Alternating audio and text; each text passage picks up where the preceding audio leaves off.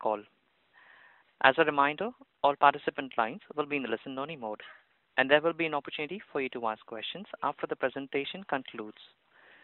Should you need assistance during the conference call, please signal an operator by pressing star then 0 on your touchtone phone. Please note that this conference is being recorded. I now hand the conference over to Mr. Arpit Vyas. Thank you, and over to you, sir. Thank you, moderator. Thank you all for participating on this con call.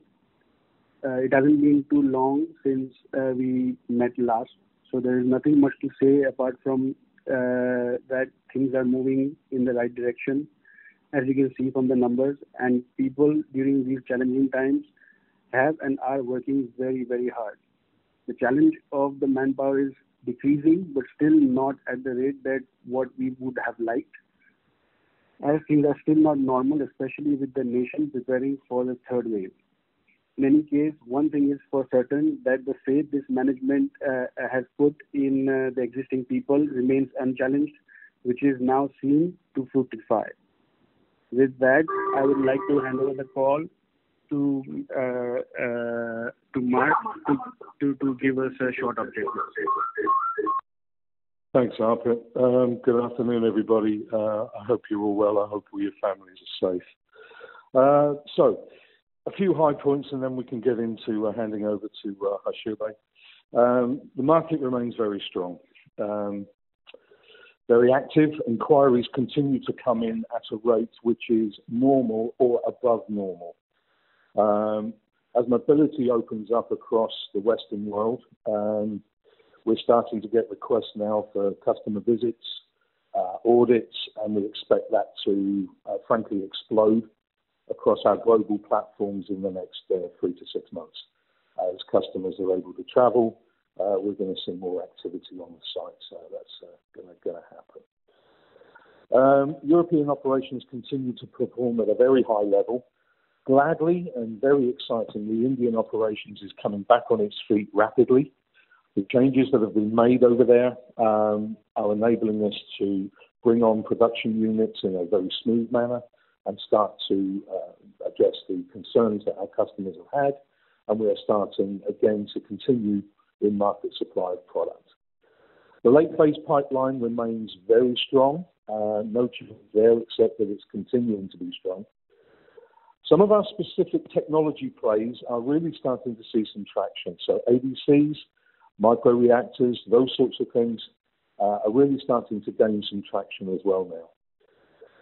Also, gladly, our commitment to R&D that we made a year or so ago is really starting to fructify now. We talked before about calcifidiol trials and vitamin D analog trials. Those are now moving ahead for both the USA and Asia in a number of indications. And our first real new project in infection control for years has just been kicked off with a highly respected university in Europe, where we're looking at using one of our compounds to generate what we like to call a super disinfectant. The 2 lead R&D projects in Holland for the vitamin D technology platform are starting to really show some promise, and one of them actually goes into what we would call commercial piloting within the next 4 to 6 weeks, and we're very excited about that. The impact of COVID and Brexit specifically for Europe and our operations and sales out of the UK, they continue to be a challenge, frankly speaking. I think we understand the challenge now. We understand the time and effort needed to ensure that deliveries and shipments are done properly. It requires a lot more pre-planning, a lot more paperwork.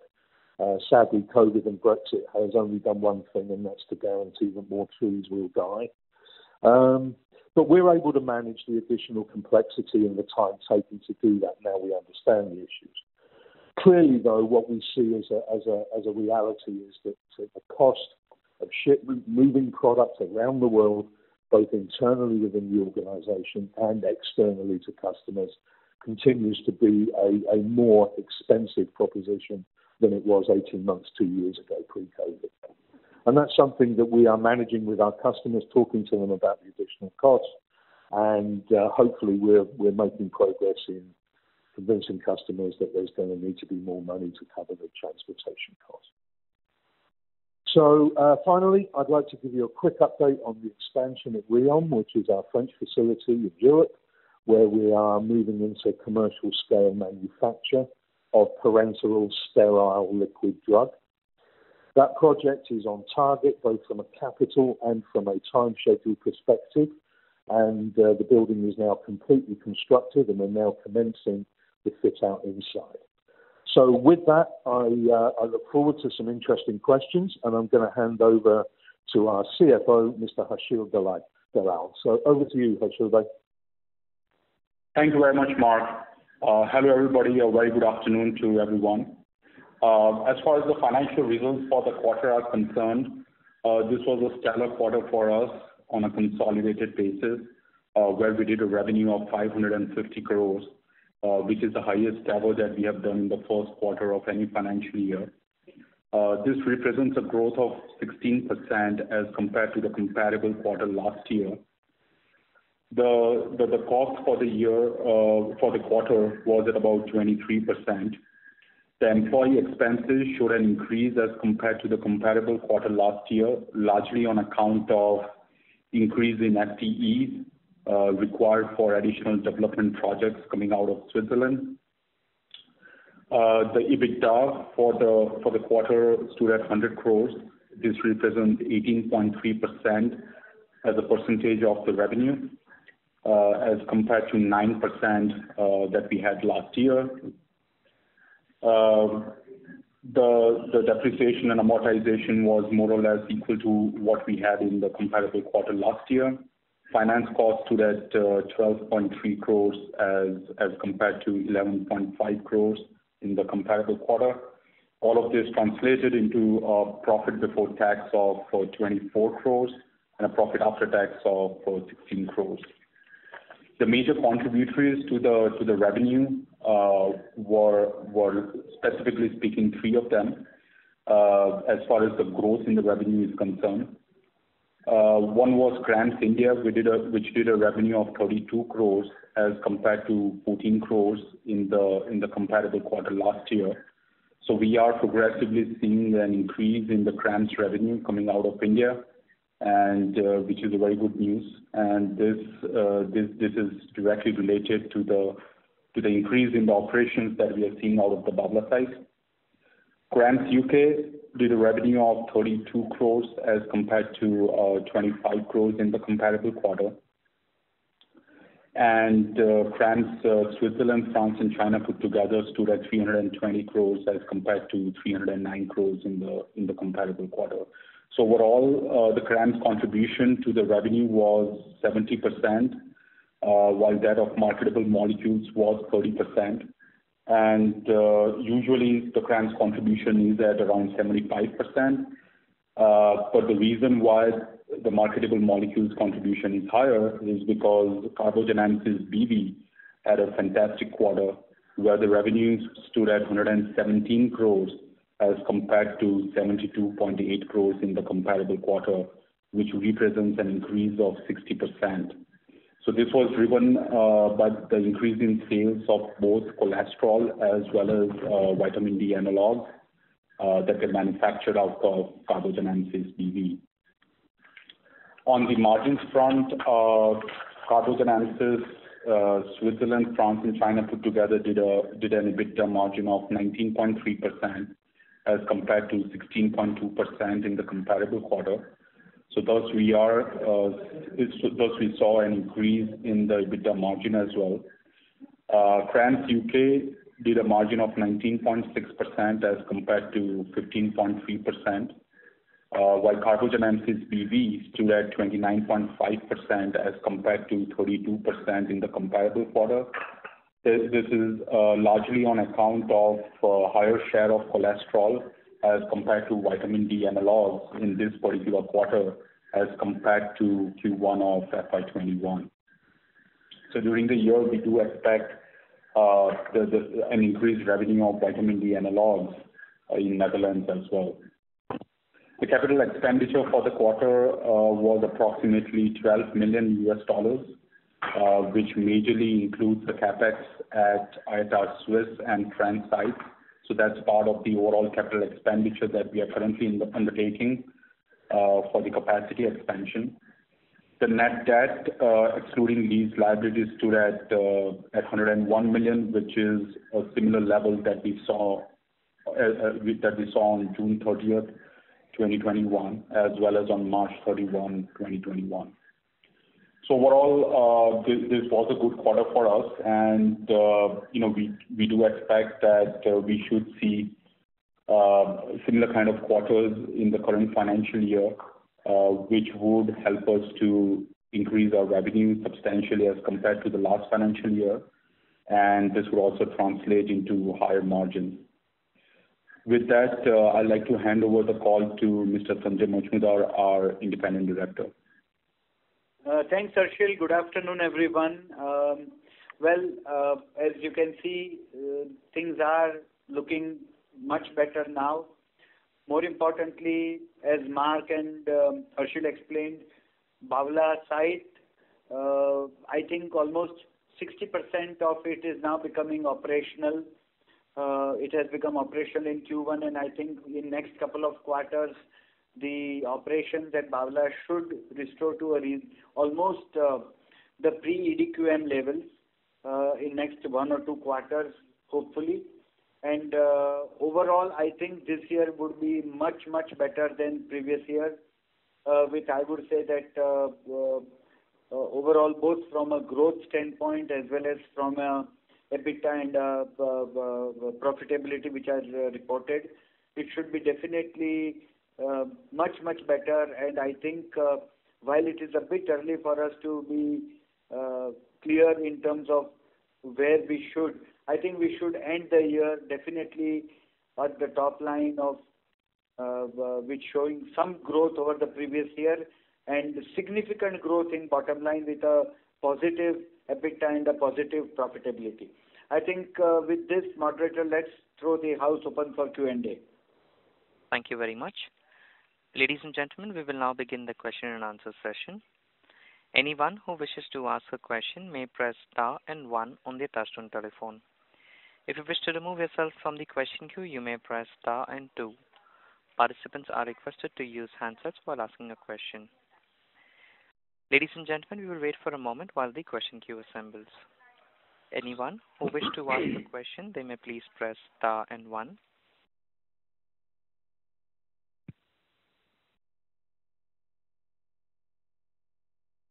Our first question is from the line of Karan Khurana from Monarch AIS. Please go ahead.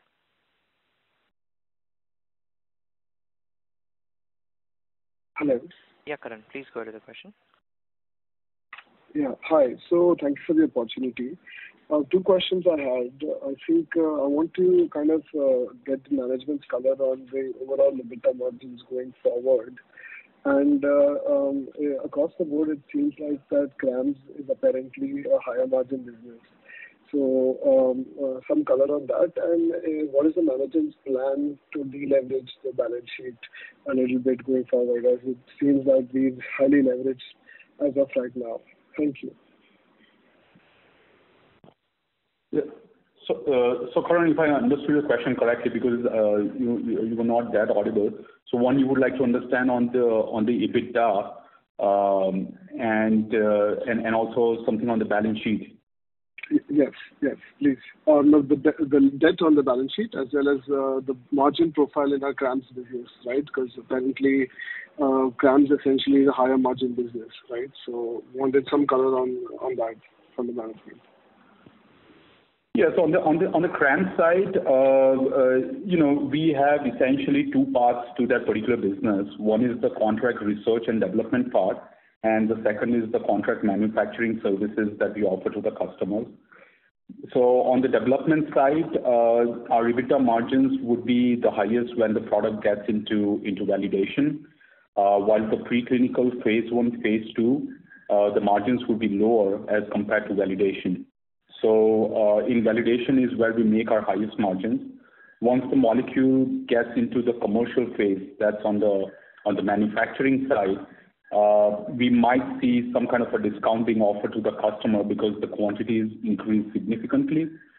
But yeah, still the margins remain much higher as compared to the preclinical phase 1, phase 2. So that's how the overall margins are split on the CRAM side. Since the margins on validation and manufacturing services are higher, and since we have large-scale manufacturing assets in India, the EBITDA margins in India, which India essentially does a bulk of the manufacturing, the margins are much higher as compared to our Swiss entity. So the right way to look at our margins would be to take a combination of all of the entities that are directly or indirectly engaged in the CRAMS business. So on the CRAMS side, our EBITDA margins would be roughly about, I would say, an average of 25 to 30%. While on the marketable molecule side, with the vitamin D business doing exceedingly well for us, and if you see the margins of Netherlands over the last 4 or 5 years, we have been doing an EBITDA margin of 30% plus. So overall, the CRAMS business, yes, it does a higher margin, but it's largely on the validation and commercial side, while even our vitamin D business that we have out of the Netherlands, that does an EBITDA margin of 30% plus. So, overall, just to add, I think in a normalized situation, I'm not talking of this year, you can take a blended EBITDA margin of, say, from next year onwards, around 25 to 26%. That's on a consolidated basis, everything put together. Yeah. Okay, that's on the consolidated basis. Okay. And my second question was on the debt on our balance sheet, right? So, what are our plans going forward when it comes to deleveraging it, or so that our bottom line could kind of essentially look a bit brighter? So as far as the debt on the balance sheet is concerned, on a net debt basis, we are at about 100 million. And, the good thing for us is all of our debt is denominated in foreign currency. And that is the reason the interest cost on the debt is quite low. So, on one side we have long-term and short-term loans, which are essentially used for capex and working capital respectively.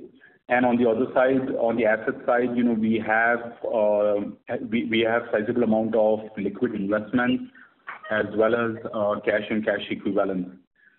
So, the thought is that rather than paying off the cheaper debt that we have on the balance sheet, we would rather make a positive return on the investments that we are holding on the asset side. But on a net debt basis, I think we are pretty much comfortable with a debt of anywhere between 100 to 120 million. Okay, thanks. That's it from my side. Thank you. Thank you. Thank you. Thank you. Our next question is on the line of Sai Kumar as an individual investor. Please go ahead. Yeah, thank you for giving me this opportunity, and I congratulate on a good set of numbers. I hope Dishman Carbogen will do much better from here and turn positive. So my question is on the API. 16 APIs are in the phase 3 development. So when can we expect the commercialization of these molecules? Roughly a time frame, and what is the revenue potential from these 16 molecules? Okay, the first one is easier to answer than the second one.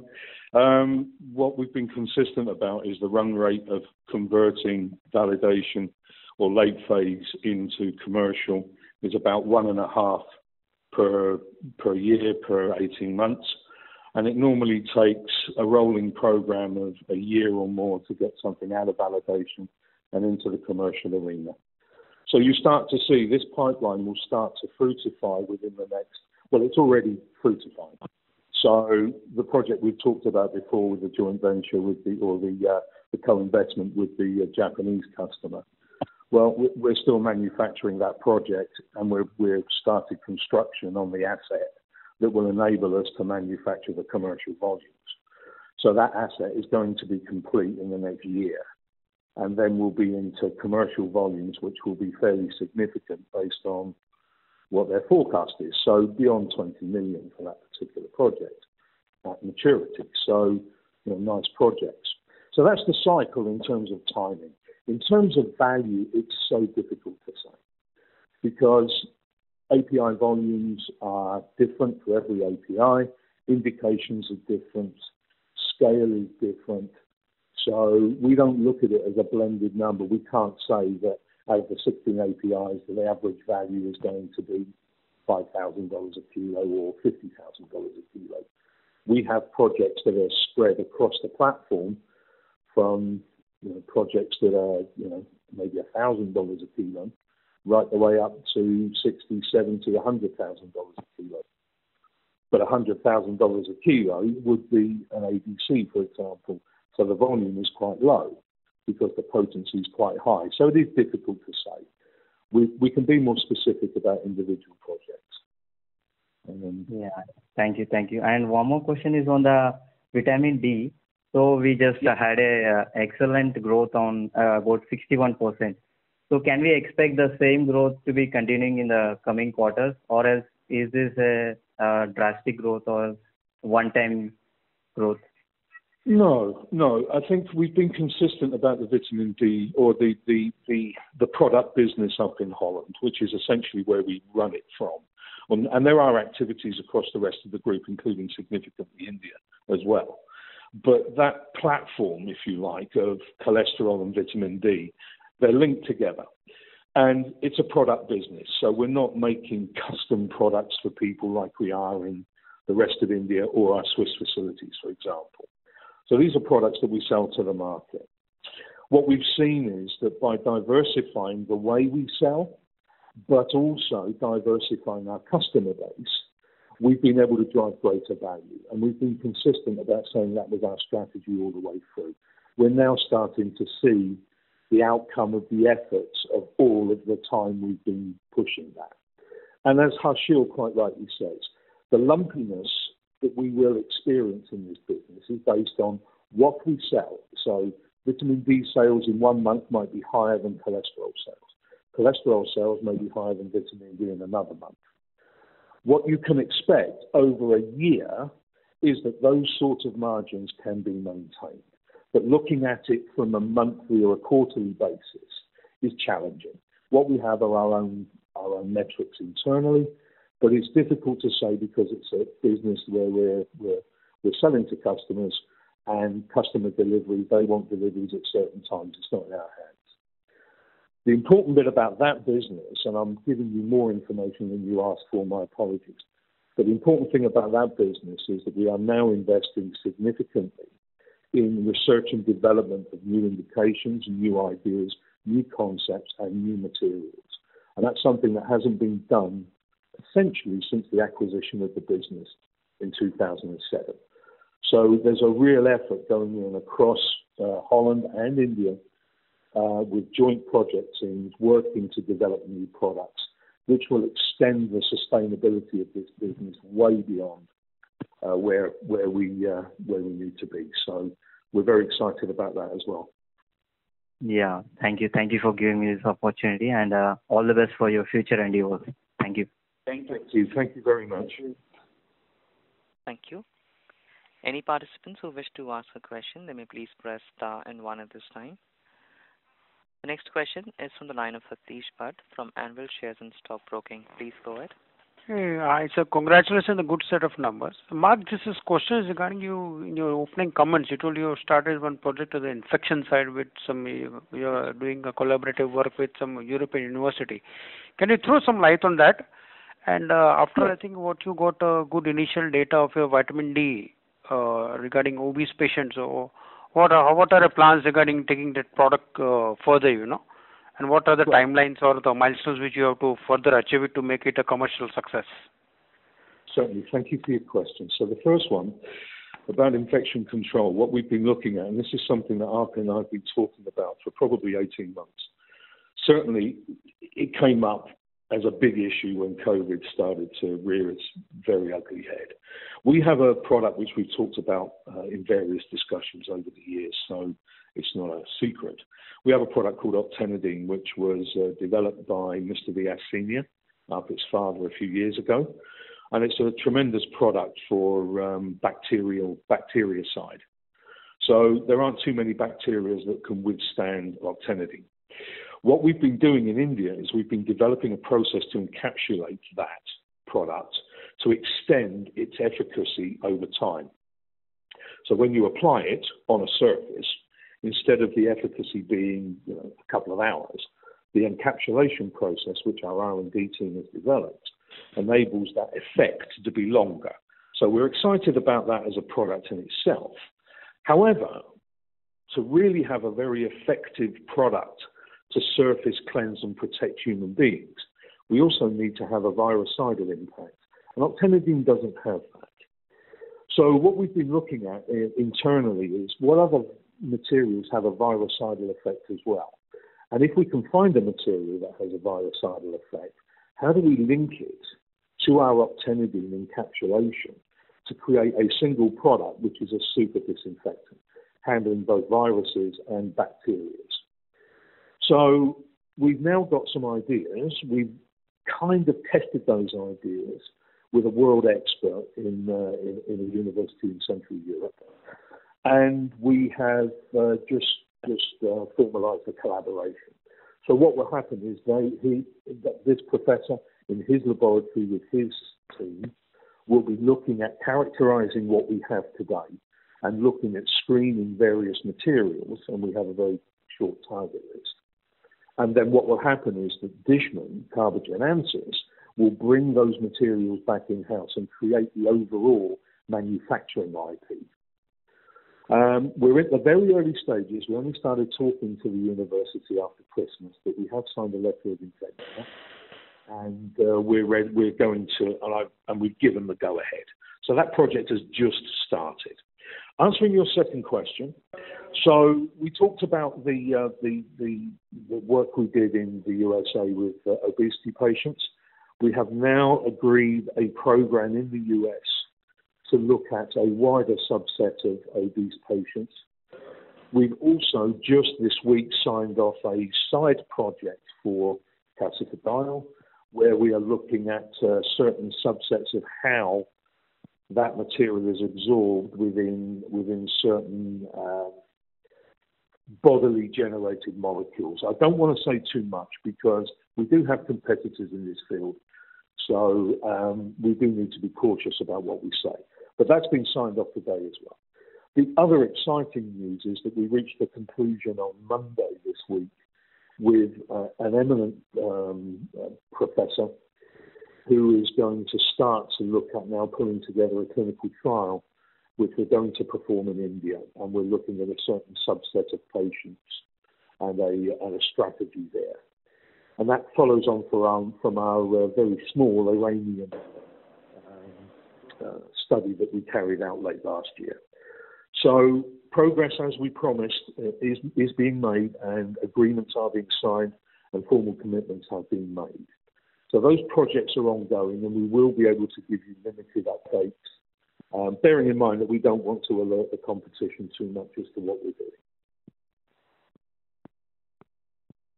Sir, I think last time I think your first set of calcifidiol data was out. I think you were expecting your data on COVID to also be out, So are the data still out, or still the data assumption is still happening? The data from Iran is out, and that has driven in a large part our strategy for going to a wider population of patients. So are you going to make that data public? It will be made public at some point in a peer-reviewed journal, not in a commercial journal, but in a peer-reviewed journal by the clinicians who ran that study. We have the data, so we've moved already. Okay. Thank you, sir. Thank you for your question. Very good. Thank you. Appreciate it. Thank you. A reminder to participants, if you wish to ask a question, please press star and 1. The next question is from the line of Naman Jain, as an individual investor. Please go ahead. Yeah, hi. Congratulations for good set of numbers for the company. Good improvement being seen on Q1Q basis. I have a couple of questions, before which just one clarification. In the opening remarks, Mr. Majumdar said that Bavla facility is about 60% up and running. So I'm presuming this is about 7 or 8 units out of the 13 that we have are already running. That's right. Okay. And so on the question front, one was that I believe after commercialization of molecules, so we already have 7 molecules which are approved in last 2-3 years, and a few more which will keep getting approved over next few years. So the margins, EBITDA margins are higher, upwards of 30-40% if I'm not wrong. So the blended EBITDA margins for the company in next 3, 4, 5 years, shouldn't they be above 30% or so? Yes, Naman. So that's our internal target, to move first towards 30%, and then let's see how things go. But yeah, the target is to move towards 30% in the next 3 to 4 years time. Right. And second question is in regards to this co-investment opportunity that we are currently having with the Japanese customer. I think in the last call we also spoke about similar opportunity with some UK-based customers. So how is it progressing? That was a US, it was a US-based customer. US-based, okay. Yeah, and they already co-invested with us 2 years ago, 2-3 years ago to get their clinical trial supply material, and we did that project. We now have a further co-investment which is now starting at our Hunschensville site in Switzerland, and that will enable us to manufacture their commercial volumes, their projected commercial volumes. We were going to make a press release on that one, but the customer does not want to make a press release. All right. Thanks so much. So it's going forward. Thank you. Thank you. Thank you. Our next question is from the line of Dhruv Shah from Ambika FinCap. Please go ahead. Yeah, hi, thanks. This is Nishit Shah here. Thanks for the opportunity and congratulations on a good set of numbers. My question is broadly on a strategy that if we are working on vitamin D analogs, which can substantially add value and margins also, and now we are working on the antiviral products as well as on antidepressant products. Would it be correct to say that we will have a non-linear growth in the future? That's a really good question. I think our goal, if we talk about the corporate goal, which is something that when Arpit came in and took over substantially running the business on a day-to-day basis, his goal was very clear that we need to diversify our business a bit more than we were diversified. We are looking at various opportunities to strengthen our product pipeline. We recognize that if you have a product of need and you are the innovator, then you have much more control over the value generation of that project. When you do just service work, free for service, a lot of what you do is under the control of the customer in terms of his growth, what he's doing with the project.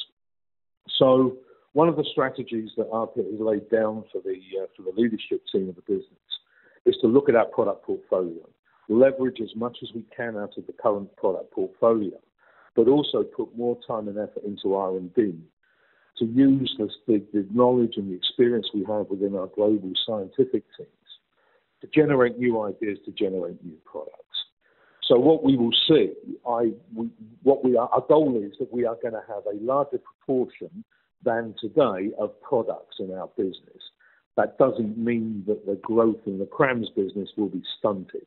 We're pushing both ends of it because CRAMS is our heartland. That's our core.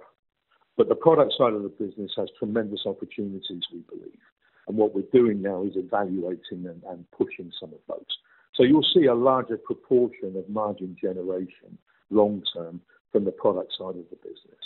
And that diversifies the company, makes it more sustainable on the long term, because We don't know what's going to happen with the money markets. 2008 was a complete disaster for the pharmaceutical industry, with small to medium biotech being decimated with lack of venture money going in. We don't know if that's going to happen again. We can't predict it. What we can do is we can set our business in the right way to have enough diversity to withstand hits like that and continue to grow the business. So that's really the global strategy of the company. I think, is that fair to say, Arthur? Absolutely, Mark. You said it spot on. Yeah. So that's the vision for the business going forward. Yeah, go ahead, Mark, please. So that's the vision of the business going forward. So you see with our remarks regarding R&D, by the end of this year, Harshil will be able to give all of you a picture of the increase in spend that we are promoting within our product business. And that should be seen as being a highly positive thing. Because with a product business, if you don't invest in R&D, sooner or later your products become commoditized. And we were starting to see that happening. So we're not losing the good work that was done in the past on our product business, but we're leveraging that and we're putting more money in to take it even further. And I'm sure that at the close of this year, then we'll be able to give you a picture of a percentage spend of our accruals and what we're putting back into the business in terms of product R&D. But it is a clear strategy of the business. Absolutely clear strategy and goal. So, Mark, related question on the same. You have a large ADC expansion going on in Switzerland. You have an injectable new project, greenfield project going on, where you just mentioned in your opening remark that the building has been constructed in France. So that will also add value. You have a CRAMS pipeline, which is a very large and with a lot of cutting-edge products. And now you are also having these product-related strategies. With what kind of company do you benchmark, or are you the one and only right now globally, or you benchmark? No, we don't. Or we don't benchmark. Sorry, we don't benchmark against other companies. In the CRAMS side of the business, in the fee-for-service business, there are a number of competitors. And I've been consistent about this. We have some good competition out there. But there aren't many companies like Dishman Carbogen Amcis who have the geographical spread and technical capability that we have. There are companies out there that do, but not many. In the product side of the business, in the vitamin D side of the business, we have two competitors. Okay? And those two competitors, one is European-based and they're very big, but they're also diversified. And we have a Chinese company that is heavily invested in the vitamin D side of the business and some other things. So our competition strategy is very much dependent on our understanding of the market for each of the products or services that we are providing to the market. So it may sound like it's a lot of activity, but it's not. We've been growing the CRAMS business for years, and we will never stop. I do want to correct one thing, though. We're not building a large-scale ADC facility. We're building more reactor capacity in Europe to address the pipeline we have. The ADC business, we are waiting. We built a facility, I think, 5 years ago, Harshil? Yeah, about 5 to 6 years back. Yeah. We built a facility that enabled us to go to clinical phase 2 or very small phase 3 and commercial very small. That facility is filling up, and we have one particular project for a German customer, which is very, very promising indeed. And validation is drawing to a close now on that one. We have a follow-up molecule from that customer, and we have another couple of projects that are waiting in the pipeline. So ADCs and doing the actual drug conjugate bit, which is linking the biologic to the synthetic chemical, is something that we have invested in, and we are now looking at how successful and how positive that is before we make the next step of investment. Okay? So that's the only thing I wanted to correct you with. With the formulation business, we see real opportunity in doing the API and also being able to do the formulation. But again, it's focused on niche, difficult to do things. We're not going to go and compete with Patheon.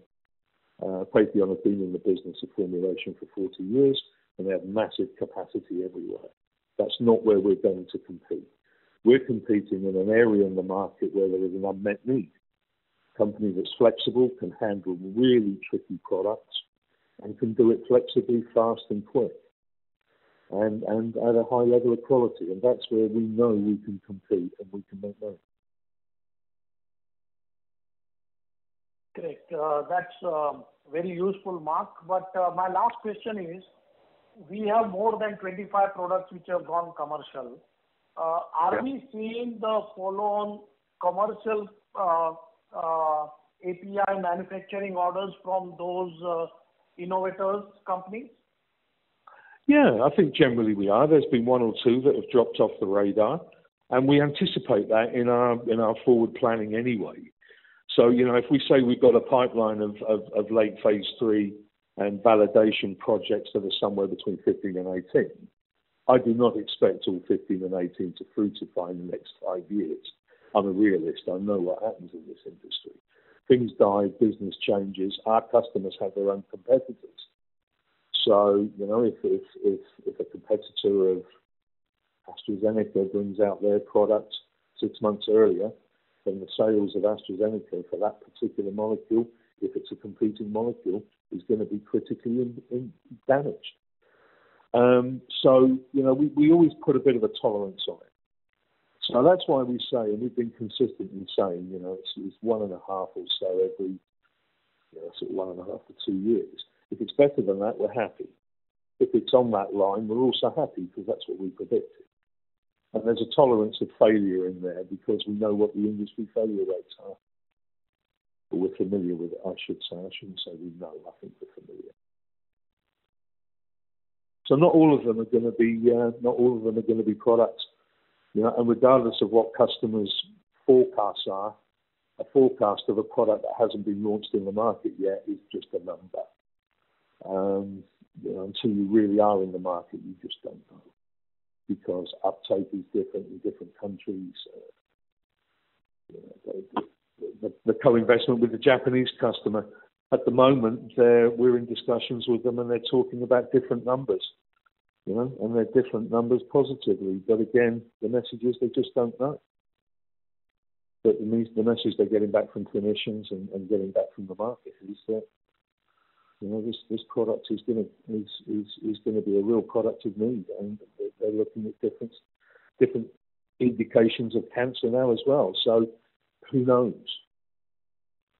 And that's the thing with a service business. You are in the hands of the customer from a marketing perspective.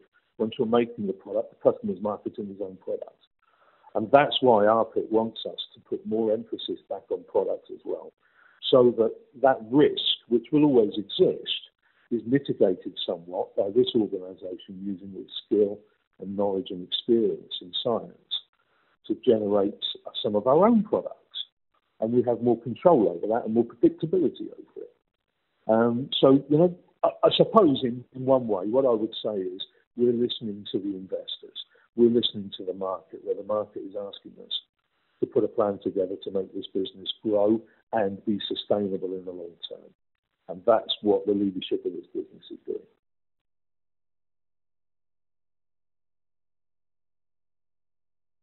Thanks, Mark, and all the best. Thank you. Thanks very much.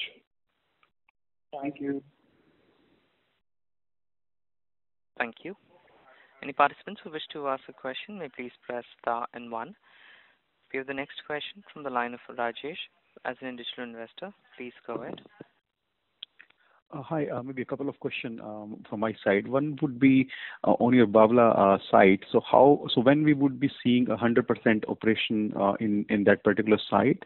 And the second question would be on the European business. I think recently Europe had proposed carbon border tax. Given that most of your facilities are in Europe, so would you benefit from such kind of measure in the future?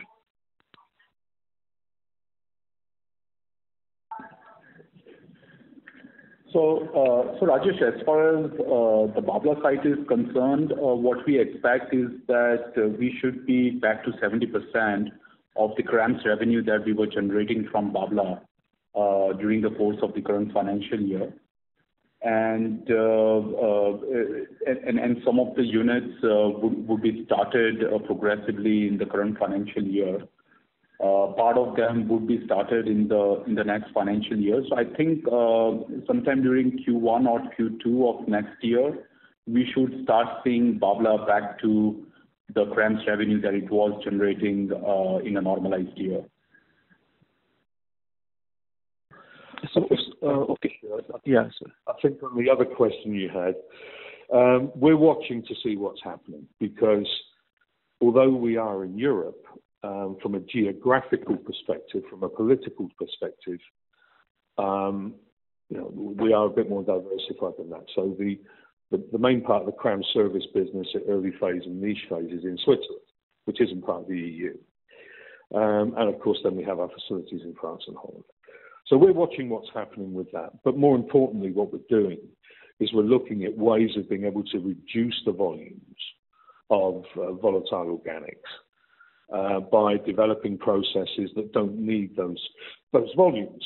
We're also looking at techniques to be able to be more sustainable with our waste management.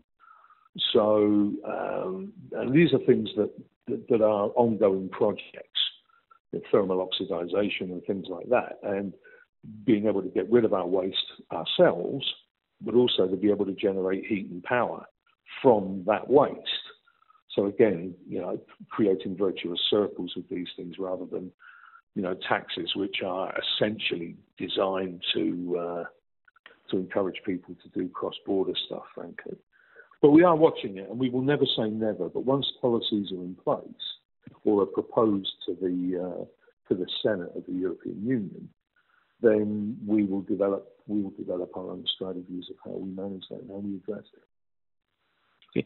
Maybe a follow-up on Bavla site. So why it is taking so much time? Like I believe that most of the approvals have already come, and why we are not able to scale it up to 100% as soon as possible.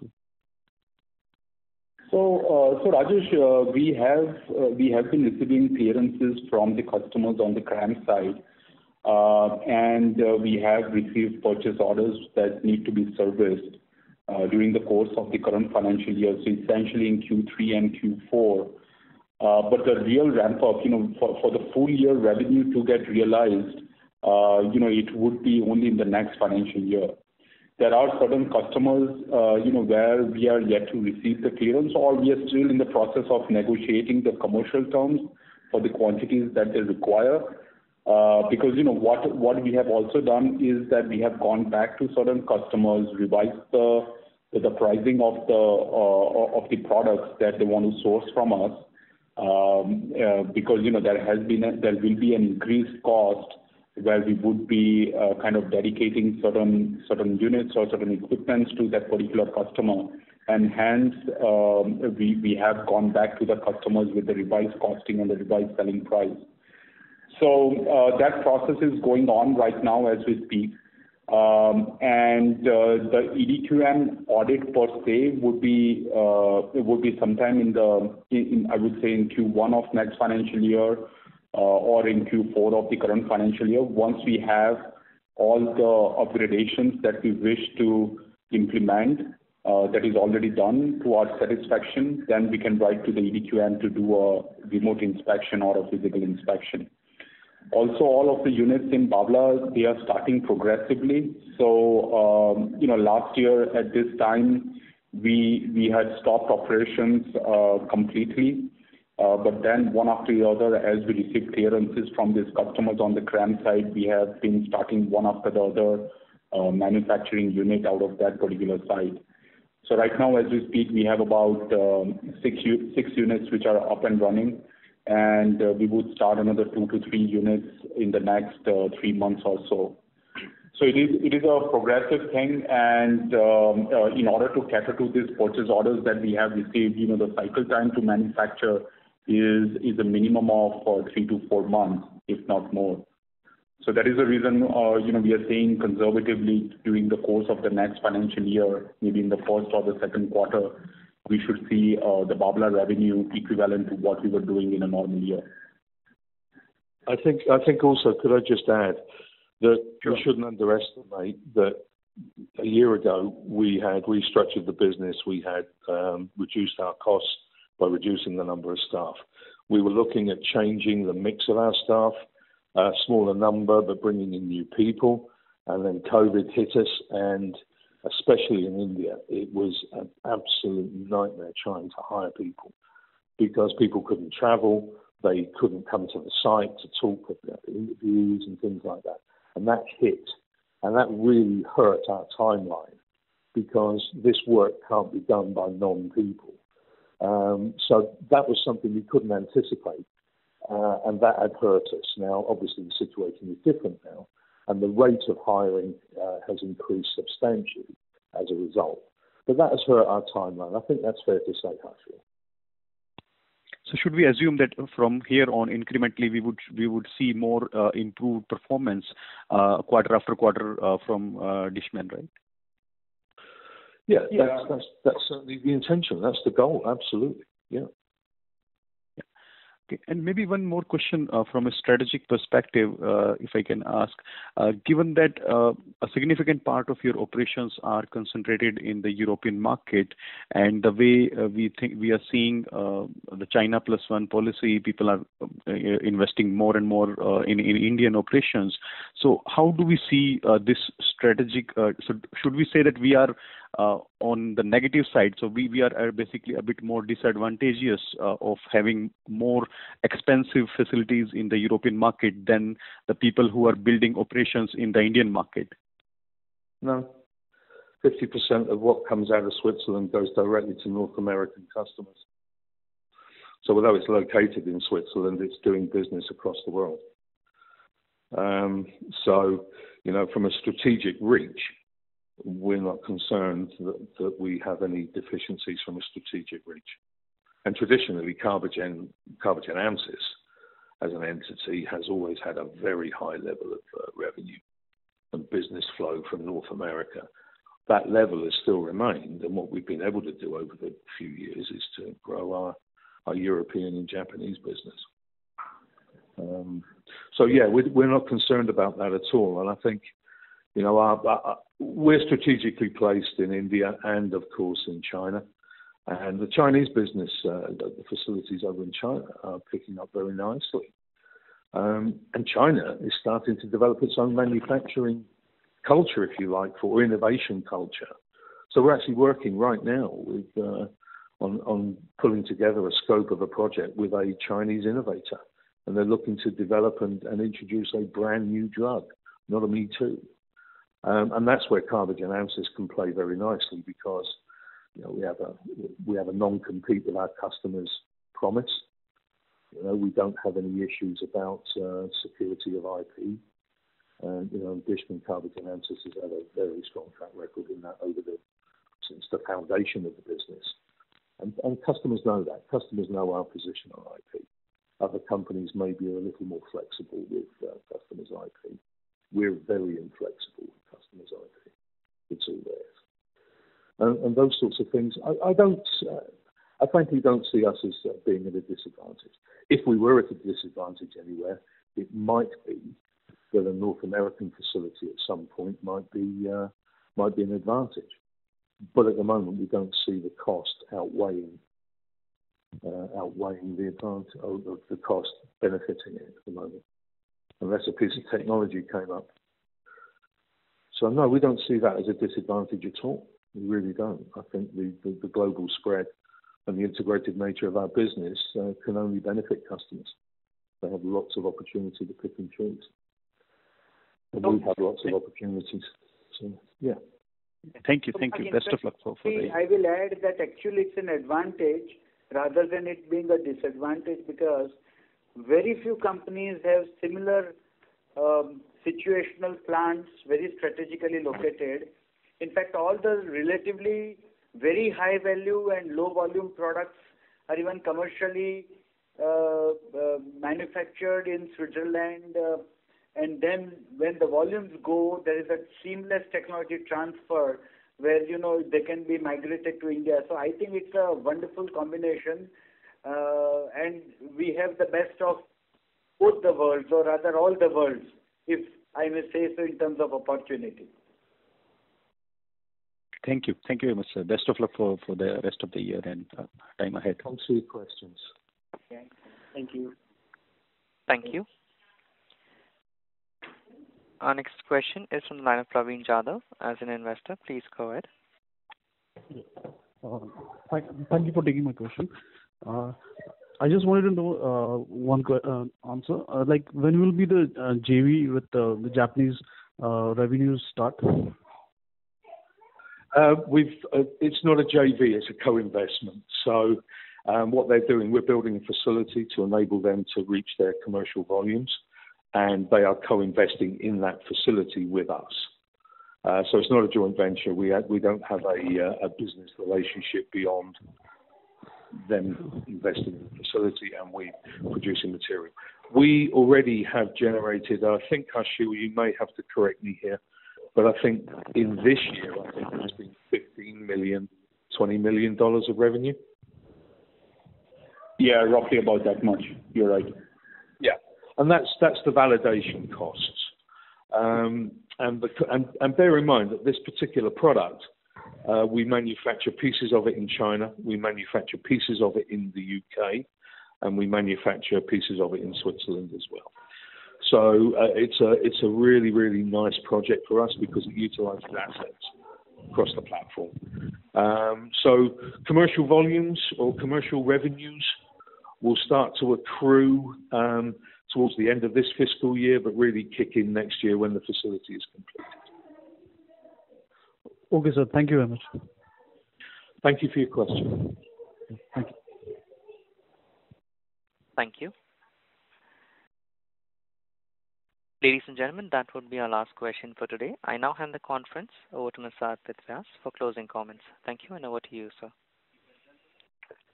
Thanks, moderator, and thank you all for your wonderful and insightful questions. All your questions always help us to look at things in a different way and give us an insight of